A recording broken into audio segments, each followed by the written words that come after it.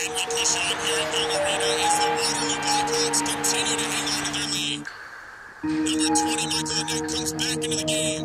Annett maneuvers around defenders, swings, and just misses by inches. The Blackhawks still on top, 1 minute left in the game.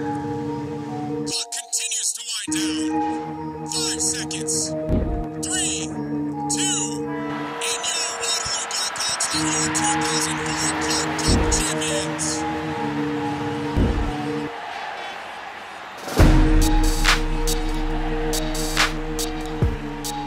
That 2004 season with Waterloo, that first year in the USHL, we won the Clark Cup, which is the Stanley Cup pretty much for that league.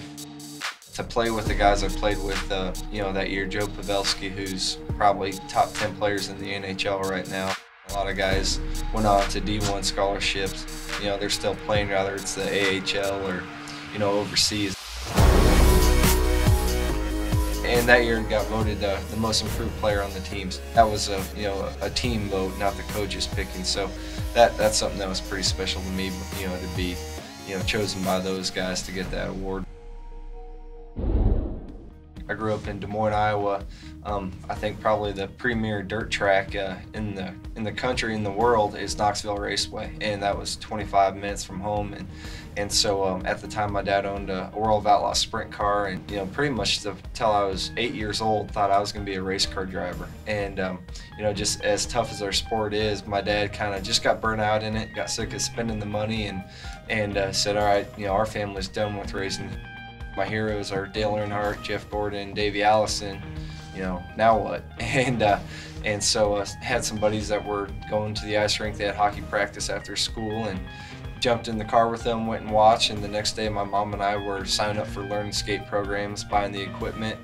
Every weekend, we were going to a different hockey tournament, and actually, led to changing schools. My junior year of high school, moved to Chicago, Illinois, and played for a team there. And then that led me to the Waterloo Blackhawks in the USHL, and played my senior year, and then the following year.